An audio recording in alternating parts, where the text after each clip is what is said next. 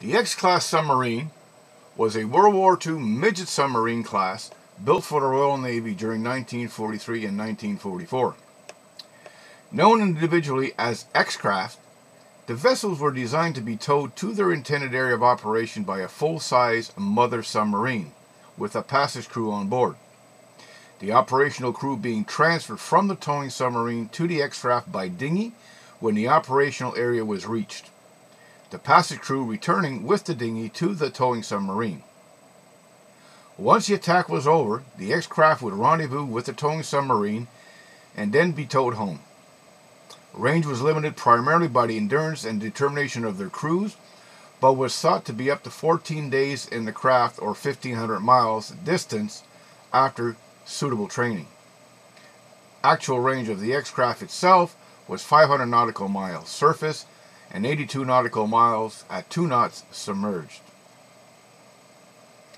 The craft was about 51 feet long, 5.5 feet in the maximum diameter, and displaced 27 tons surfaced and 30 tons submerged.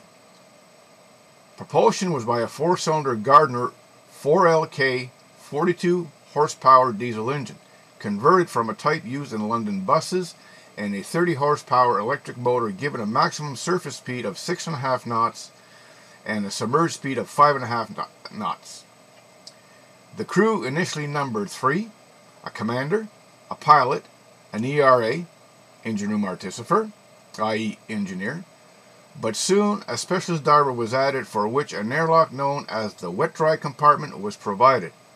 The ERA, usually a naval chief petty officer, operated most of and maintained all of the machinery in the vessel.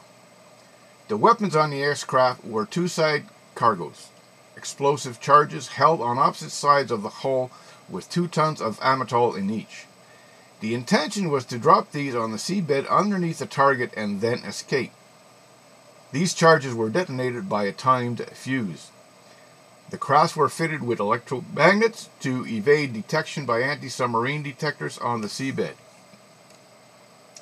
The X-craft had a short service. Their first deployment was Operation Source in September of 1943, where an attempt to neutralize the heavy German warships based in Norway. 6 aircraft were used, but only 2 successfully laid charges under the Tirpitz. The rest were lost, scuttled, or returned to base. Tirpitz was badly damaged and out of commission until April of 1944.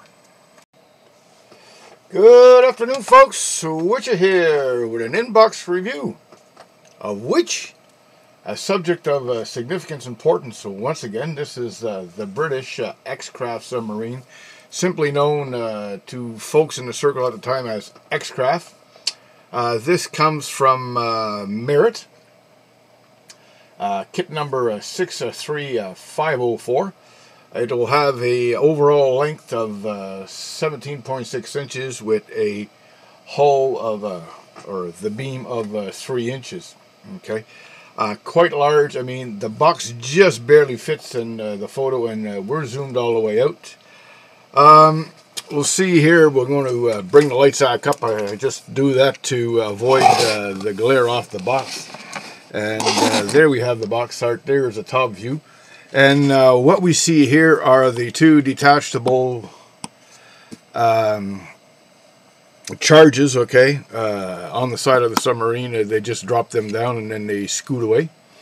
It comes with photo etch and the white ensign.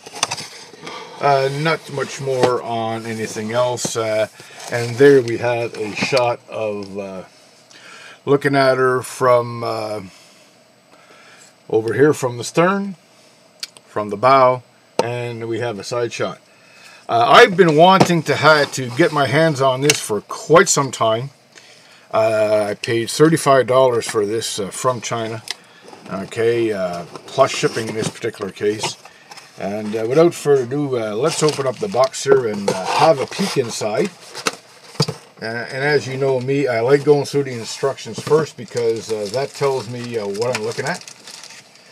Paul, during a session that Paul and I have several sessions, both by email and Skype weekly. We try to get a hold of each other on Skype because we can use that as a show and tell instead of writing down words.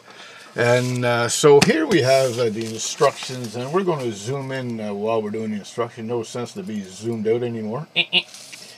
Okay, and there we have it. And they say, you know, normal instructions. You got your symbology over here, and we have our sprue map. And 1, 2, 3, 4, 5 sets of sprues. And we go into the whole construction. Now, this is a relatively simple model, okay, to build, folks. These are quick and dirty, so if you want a quick and dirty build, you just go ahead and do it. So we have the assembly of the hull, okay, and the 2 hatches. And then we go into step number 2. This will probably take me, I'd say about 4 hours to build. they're easy.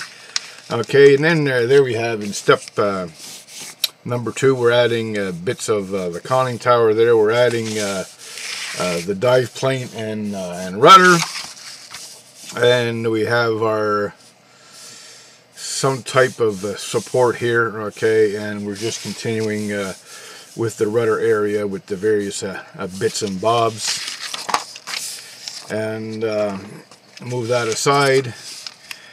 Here we have, as we can see here, we have the linkages, okay, to operate the rudder up and down and so on and so forth, okay. And the same thing is happening with the dive planes. And a lot of neat detail happening on here, okay, that is not molded in. We haven't looked at the sprues yet, but we will, okay, but it's just to show us. We've got a lot of little bits down here that are going to go in there. And some over here. I'm not quite sure. I'm not familiar with this type of craft. Okay, very few are still in existence. So basically, we've got and here's our charges themselves. Okay, and I'm not quite sure what those gizmos are. Okay, but there we see down here the submarine itself. Okay, with without the charges. Okay, and she's just a she's very or with the charge. Without the charges, okay, and very well streamlined and all that good stuff. And I would imagine that the specs that we discussed earlier are somewhat better when she doesn't have the amethol charges on her sides, okay. And to complete the submarine, last but not least, always in submarines, is your periscope and your snorkels and so on and so forth. And that's about that. Okay, it's got a nice little display stand and so on, along with the 1/35 scale British submarine X-Craft. Okay, so that is the instructions. And the paint call out on her is relatively simple. Okay, we got Mr. Hobby Vallejo and Model Master. Okay, Tamiya and Humbrol, and of course this ship is painted all in one color. Okay, and that would be medium gunship gray. And what I intend to do is we're going to play with this to give her some nuances and all that good stuff. Submarines are black. They were black in the day, and especially this particular vehicle. It's not really a submarine. Okay, it is more a weapon. Okay, so that is that, and we'll move that off to the side, and we'll get into the sprues. And we're as you know me, I always start with the hull or whatever, and no difference, okay, whether it be a tank or a submarine. We'll get into the hull here and open up the bag so folks can see. And there we have it. And we're going to zoom out so we can get everything in shot and do a measurement. And we always, there we go. Okay, so we are sitting on 0 over here, and we'll put the bow on that. And over here where my finger is 17 inches. Okay, so the ship weighs is 17 inches in length, and it has a a depth, okay, without the conning tower of all that good stuff, of 3 inches, and its girth is 3 inches. And we've seen some I don't know if they're going to show up in the paint. We see some discoloration here and all that good stuff, and of course there's something on the rear of that. There's some ejector pin marks in the interior, and we don't really care about that. I don't see any on the exterior, and I don't see any flash. Okay, everything is positioned nicely, and I like that all the vents and so on and so forth are there, and I'll be able to drill those out instead of having oblongs. We do have some over here, and I can work with these later on. I like their configuration and all that good stuff. That's about it. Nice and crisp. And there we have. I got to zoom in on that since we can. And there we have the deck detail and all that good stuff, and up forward there, okay, on the bow area. Okay, nice model. I'm glad Paul had got me onto this, because I had given up on this craft. Okay, as you know, switcher bills things of significance, or significance to me, but you know, they're not just significance to me. They played a role in whatever theater they were developed for. Okay, and this one here, if the Tirpitz and the Bismarck has sailed the seas together, maybe it would be strong as a Dutch now.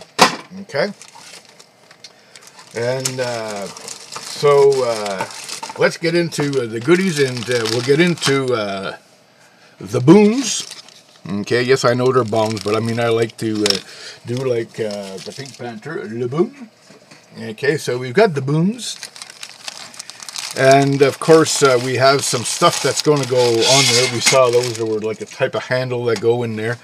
And there we have some detail of the front of the conning tower, nice rivet detail and all that, the kind of stuff that was expected back in those days. Okay, same as the dive planes and whatever, as we can see, some nice riveting going on there. And no flash to date on any of this, so it's going to be a pleasure to build that. There is some texture on the planes. It is a texture. It's not a boo-boo. It's just that it's on the rear there. That there's texture on that, almost like a non-skid. Okay, but we know it's not non-skid because you don't normally walk on the planes.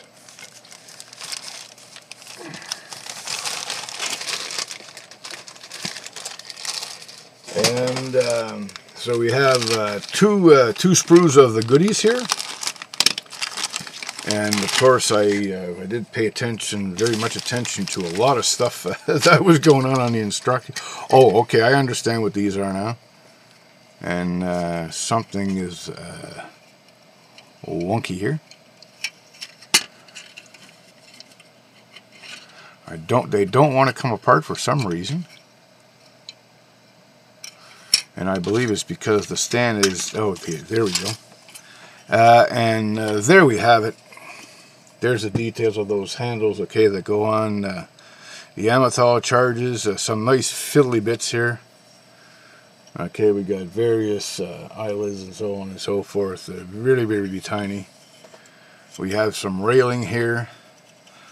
We have a broken railing or periscope. It looks like these are railings, okay. No, they're not railings. Those are the drive rods, okay, for the after dive planes, okay. And only one of them is broken, so that is nice. And this, of course, is a duplicate, so we'll put that back together again. You know, stuff happens. I'm not too upset with that. I mean, it's easily fixed. The part can be scratchable. That's a 1/16 rod. Why do I know this? I've been playing with a rod there for a long time, okay, on the Sackville. And last but not least, here we have the various components. Okay, here's our periscopes, okay, and our snorkels and so on and so forth. And I'm not going to take these out of the bag. It's all tiny parts. I want to preserve them because I don't know when I'm going to get around to this. But lovely, lovely kit. No flash that I've seen, and the injector pin marks are where they're supposed to be. So it comes with a small piece of photo etch, and this will go on the deck and all that good stuff. Is some deck grading, and there we see it in close up. Focus. There we go. Okay, just a nice touch. And last but not least, the decals. Quite large flag that's going to be on this beast. Okay, and there we have the decals. They're well within, they are glossy though, well within, if I can just shine the light properly, oh yeah, very, very little, about a hair width, okay, out of the decal itself of carrier film, and nice and crisp. They are shiny, but other than that, beautiful decals. So that was my review, and we kept this total under about 16 minutes, which wasn't too bad. Of course, we got a brief history. I like giving a brief history, and folks understand why I'm building certain things. I like things of significance, okay, and I go towards that, and I like to thank Paul at this time, okay, for showing me his, okay. Show me yours and I'll show you mine. For showing me his, and like I said, I had given up on the kit, and he showed me his, and I googled exactly his model maker and the part number, and and sure enough, I pulled the trigger on it. So hope you enjoyed this, folks. Thanks for watching. Without further ado, Switcher signing off.